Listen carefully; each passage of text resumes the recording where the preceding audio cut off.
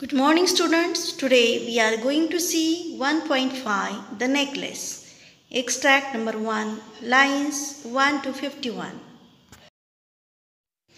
Now I would like to read extract loudly. You have to listen very carefully. The name of the story is The Necklace. This story is adapted from The Necklace by Guy de Maupassant. Part 1. Mathilde was a pretty and charming girl, born as if by an error of fate into a family of clerks. She had no means of becoming known, understood, loved, or be wedded to an aristocrat. And so she let herself to marry to a minor official at Ministry of Education. She dressed plainly because she had never been able to afford anything better.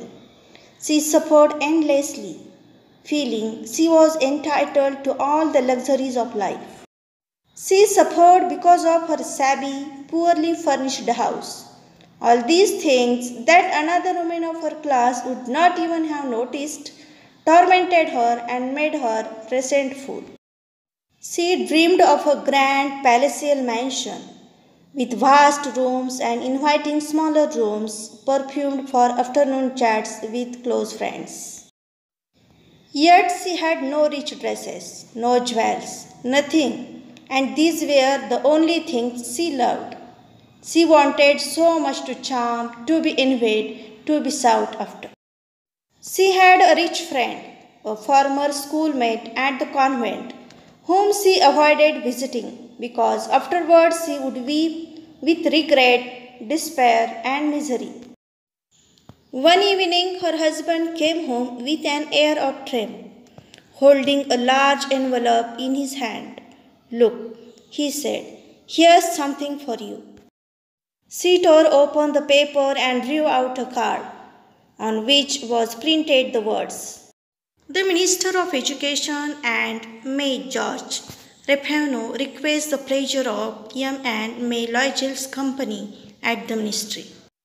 On the evening of Monday, January 18th, instead of being delighted as her husband had hoped, she threw the invitation on the table resentfully and muttered, What do you want me to do with that?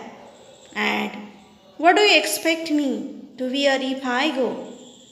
He hadn't thought of that. He stammered, Why? Why the dress you go to the theatre in? It seems very nice to me. He stopped, stunned, distressed to see his wife crying. He stuttered, What's the matter? Let's see, Mathilde.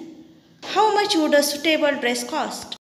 She thought for a moment, computing the cost and also wondering what amount she could ask for without an immediate refusal. At last she answered hesitantly, I don't know exactly, but I think I could do it with 400 francs. He turned a little pale because he had been saving the exact amount to buy a gun for a hunting summer in the country near Nanterre with a few friends. However, he said, Very well, I can give you 400 francs, but try and get a really beautiful dress. Here are given the pictures of necklace. Now we are going to see new words. Aristocrat means nobleman. Entitled means deserving. Luxurious, great comfort. Tormented, tortured. Palatial, suitable to a palace. Mansion, large house. Invade, felt jealous. Despair, hopeless. Triumph, victory. Resentfully, showing feeling of anger or displeasure. M and May. M stands for Monsieur and May stands for Madam. These are French terms of address. These terms are like Mr. and Mrs. in English. Now we are going to see important points or detailed explanation of the extract. The story is about a middle class woman whose ambitious wish of being a part of aristocracy led to a terrible misfortune. The Necklace Part 1. Mathilde was a pretty and charming girl, born as if by an error of fate, fate means luck, into a family of clerks. Here in this story, Mathilde is the main character. Mathilde was a pretty and charming girl. She was very beautiful and elegant girl. Pretty and charming, these are adjectives. That charming girl, born in the middle class family, in the family of the clerks. She had no means of becoming known, understood, loved, or be wedded to an aristocrat. Aristocrat means a member of upper class or nobility. Or another meaning is nobleman or woman. She had no means to be wedded to a rich person because she was born in middle class family. So she married to a minor official at the Ministry of Education. Opposite of minor, major. She dressed plainly. Plainly means simple and without decoration because she had never afforded anything better. So she suffered endlessly. Endlessly means constantly. What is the category of this word? It is adverb. She suffered endlessly because of her poor furnished house. Because she wanted always very luxurious house like a palace. As far as my opinion is concerned that she was over ambitious girl. So she wanted everything luxurious which she could not afford. She dreamed a big house like a palace where she could chat with her friends. Plainly, endlessly, poorly. These are adverbs used in this extract. She had no rich dresses, no jewelry, nothing, but she loved these things only. Mathilde had a rich friend. The name of that friend was Madame Forestier. She was a former schoolmate at the convent, but Mathilde always wanted to avoid her because her friend Madame Forestier was rich and Mathilde was in poor condition.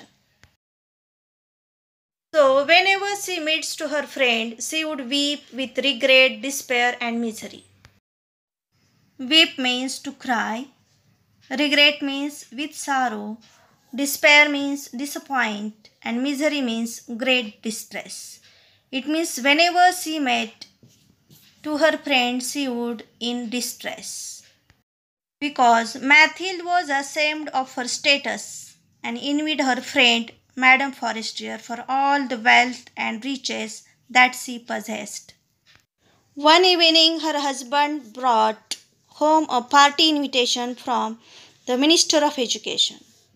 The invitation held great importance for Monsieur Loisel. However, Mathilde resented the idea of the party because she did not have a fancy dress to wear to it. Her husband suggested her the dress which she wore to go to the theatre. But she was not ready to wear that dress. Mathilde started crying, so her husband felt very disappointed and he asked her about the dress cost. So she thought for a while and she replied 400 francs. Franc is a basic monetary unit of Switzerland and several other countries. Her husband gave her 400 francs and said, "Try to get a really beautiful dress." Actually, her husband had saved money to buy a gun. But instead of buying gun, he had given all the money to the Mathilde. It shows us Mathilde's husband was very kind and concerned person. Some vocabulary questions. Adverbs. Which adverbs are used in the extract? Plainly, endlessly, poorly, resentfully, hesitantly, exactly. these adverbs are used in the extract.